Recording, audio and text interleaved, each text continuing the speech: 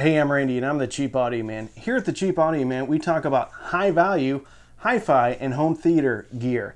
And today we're talking about the iFi Zen Phono amp and the Fluance RT85.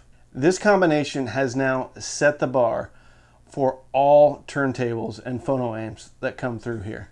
So if you're curious to find out why, grab a cup of coffee, sit down, and let's talk about the iFi Zen Phono and the Fluance RT85. Today's sponsor is Sith Audio reading glasses. As we get older, science tells us that our vision is going to degrade over time to the point where we can't read things anymore, or we have to go like this when we're reading things. That's why Sith Audio has stepped up and provided the first audiophile grade reading glasses. They make everything you read sound better. And remember, at Sith Audio, all of their products are certified audiophile grade, certified reading glasses from our friends at Sith Audio. The iFi Zen Phono is currently $190. It's around usually $180 to $190. It's below $200. iFi is one of my favorite companies when it comes to high value audio products. The iFi Zen Phono lies in the Zen family, which has a whole bunch of stuff, including DACs, which is one of my favorite DACs, the iFi Zen DAC. It has a Burr Brown chip and also a headphone amp, and it's wonderful. I love it. Also the Zen Can, obviously that is a headphone amplifier, but again, awesome and always high value. So when I got an opportunity to listen to the iFi Zen Phono, I jumped at it because iFi really sets the bar when it comes to high value audio products. The Zen Phono is the same form factor as all of the other products in the Zen line. Pretty simple. On the front you have a power button, which also acts as an actuator to change either moving magnet, moving coil low, moving coil high, and moving coil very low. And then on the other side you have a subsonic filter. On the back you have a balanced pentagon output, and iFi uses pentagon inputs and outputs quite a bit, but that's something you don't see very often, a balanced output on a phono preamp. Then you have some RCA outputs, a grounding post, and then some RCA inputs. And then you have the gain setting, which is one is for moving magnet, two moving coil high, low, and then very low. On the back, there's a little switch. iFi Zen Phono, $180 or $90 right now. Fluance, the Fluance RT85. It is their top tier turntable. It comes with an Ortofon 2M blue cartridge and an acrylic platter. You can choose between white, bamboo, walnut, or black finishes. And I have one in white over here. Piano, it's very glossy, it's very pretty. The Fluance turntables, everything from the RT82 through the 85, utilize the same motor, the same plinth, the same feet. The feet are very nice because they are adjustable and they come down to a point. I'll show you a picture. They are adjustable, so it makes leveling out your turntable fairly easily. You don't have to stack pennies underneath the feet or whatever. The RT82 through 85 all use the same tone arm. One of my favorite things about their tone arm is the removable head shell. So changing out cartridges is a snap. On a table like this, personally, I like to switch things out a bit. I have different speakers with different flavors. Well, the cool thing about turntables is you can have different cartridges. You can change a cartridge, I think, on any turntable, but how easy it is to change the cartridges may vary. Your mileage may vary.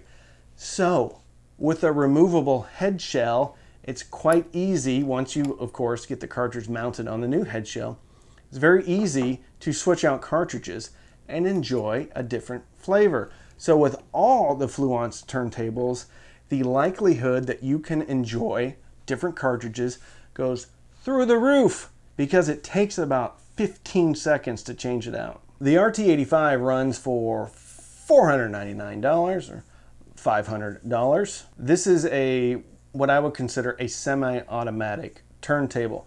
So once it gets to the end of the record and gets to the middle part, instead of going into forever, it stops. Now it does not pick up the arm and return it back to the cradle, but it at least stops. So I get distracted a lot when I'm listening to a record. It's very good for me because sometimes I forget that the record's going when I'm doing something else, and it stops, which saves, I guess, the needle or stylus. So let's talk about the value proposition of the RT85. If anybody goes and takes a look at what a Ortofon 2M Blue cartridge costs just by itself, it's north of $200. And then when one looks at how much the acrylic platter from Fluance costs, I think that's $100 or $120. Personally, I own the RT83 turntable, which does not have the acrylic platter and has the Ortofon 2M Red. That turntable comes in at $350, and it's a great turntable. But if you want to upgrade to the RT85, $200, over $200, well, you can just get the needle, because here's the cool thing about the Ortofon 2M Red and 2M Blue. It's fundamentally the same cartridge, so you can switch out the styluses, needles, and it becomes an Ortofon 2M Blue at that point. They're still like, $200 is basically what the new needle costs. Anyway, if I'm upgrading my RT83, which is $350, upgrading that to what an RT85 comes with out of the box, $350 plus $200 for the needle, it's $550, and then another $100 plus for the acrylic platter. So it's like $650 or $670. So if you're at all curious, or you think you may get upgrade-itis later on when you get your turntable, just get the 85, because it will end up saving you a lot of money in the long term. And because I've already gotten a couple different cartridges, right? So if I had just gotten the RT85 to begin with, I would literally be out less money than I've spent already, and I still don't even have the acrylic platter yet. The cool thing about the acrylic platter is, number one, it just looks awesome. It's very clear. Some other acrylic platters are kind of opaque on the sides, but this is crystal clear, like ice, like a really cool piece of ice that this is clear. Anyway, you can kind of see up underneath the record. Anyway, I don't generally get very excited about how things look, but I have to tell you that this looks pretty cool when it's playing a record. The RT85 is also belt driven, and to change speeds it's very easy. There's a knob on the front and you click it either left for 33 or to the right for 45. Another cool thing about this turntable is when you take the tone arm out and bring it over, it automatically starts the platter a-spinning. So you don't have to do anything. It's not spinning. It doesn't start spinning until you get ready to drop the needle onto your vinyl record. You also don't need a mat when you're using the acrylic platter, which this thing is just cool looking. Okay, from a build quality perspective, I've had a few different turntables come through here. And while the Fluance RT series may be a little bit more traditional looking than some of the other tables, not maybe as sleek looking, to me, they feel significantly better built. They are heavier, their plinths is much thicker. It just feels better. Just feels like it's better quality. Does that translate into sound? I don't know. But from where I'm sitting, the Fluance just feels a little bit beefier than some of the other tables. Not saying those other tables are horrible or bad, just saying the Fluance feels a little bit more meaty. I don't know why I punched my hand. Great info, Randy, but how does it sound? Well, I'll put it to you this way. There has been 2 times in the past 10 months that I have just sat back and gotten the chills from listening to music. One was with the MT604 headphone amp with a pair of Monolith M570s and a Denafreps Aries 2 running through it. 2 is when recently I was listening to Metallica S&M 2, the vinyl version. Obviously, it'd be difficult to listen to a CD on a turntable. Anyway, the track was all within my hands. Wonderful. It's a wonderful, wonderful, wonderful song. I was listening to it on the RT85 through the i5 Zen, and it was truly magical. Truly magical. The one thing about this combination, now I have used other turntables, a Fluance RT83, which is the Ortofon 2M Red, through the i5 Zen, and the characteristics of the Zen is, number one, it's detailed. Number two, it has enough body, but yet doesn't feel like it's overtly thick and covering up anything. Crystal clear. But the one thing about this Phono amp is it's quiet. Dead quiet. And if the record is clean, if you would have blind tested me and told me I was listening to the Denafreps Aries 2 or the Schit Bifrost 2, I would have believed you. And with digital music, like a high-res digital music, I would have completely believed you. I would not have been able to pick out the differences. And before that, every time I listened to a vinyl record, while it was completely enjoyable and I loved the experience, even with maybe not as low of a noise floor, I still knew I was listening to vinyl. When I was listening to this combination with that song, I didn't know I was listening to vinyl. It was one of the most wonderful musical experiences I've had, and it completely elicited an emotional response from me in the form of goosebumps. Goosebumps. And isn't that what this is all about anyway? Do I have a ton of experience with Phono preamps? No, I don't. The only other standalone Phono preamp I've ever had is a Project, and I can't remember which one it was, but it costs $200. I remember when I had that, I was comparing it to the internal Phono preamp in the Emotiva TA100, which is their previous generation integrated amp. The takeaway here was that while there was a difference and while the Project was better than the internal preamp on the Emotiva TA100, it wasn't significantly better or better enough to justify me keeping both. When I hooked up the i5 Zen Phono and I compared it, A-B'd it, to the internal preamp of the PT1, which is the newer Emotiva preamp, there was no comparison. Now, don't get me wrong, the Phono preamp in the Emotiva sounds great. It's very full, it's a nice preamp, and when we take into consideration that that entire preamp is $450, it makes sense that a 180 or 190 standalone preamp is going to beat it. I also compared this to the internal Phono preamp of my Yamaha CR800. That's a vintage receiver, and it was quite a bit better.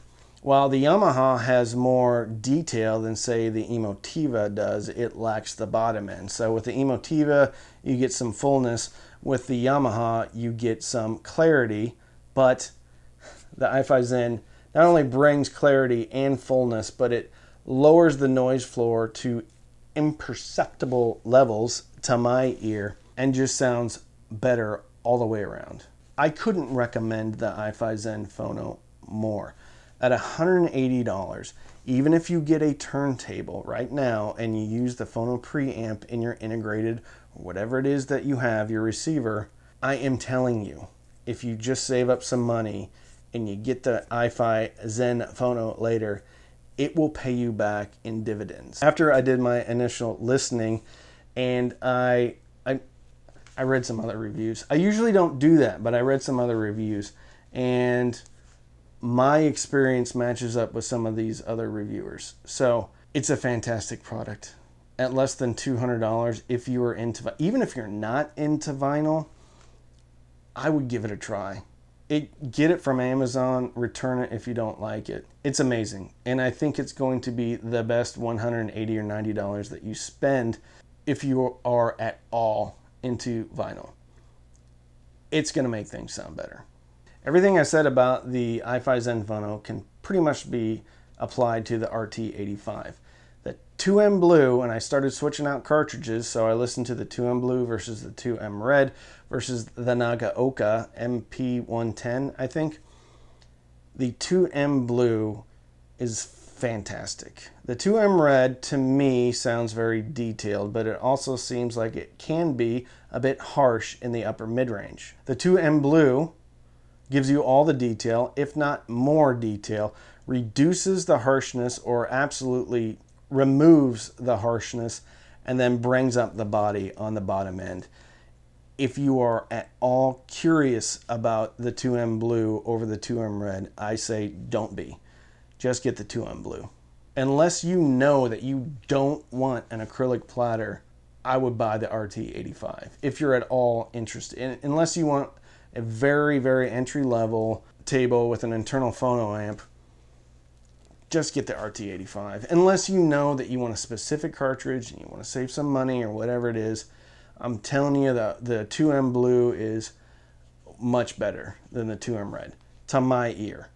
It gives you everything. Gives you body, gives you just a warm but yet detailed at the same time mid-range, and all the clarity I could ever ask for. It's just absolutely wonderful. This combination is my reference going forward for all turntables and phono preamps. Outstanding. And this combination is what I listen to when I just want to relax and listen to music. So if you want to support the channel, you can sign up for Patreon, patreon.com/cheapaudioman. Every Sunday night we have patron-only Zooms. You can also sign up for Amazon Music. There's a link. Click on it. Sign up. You get 3 months for free. I think you get 3 months of Disney Plus for free.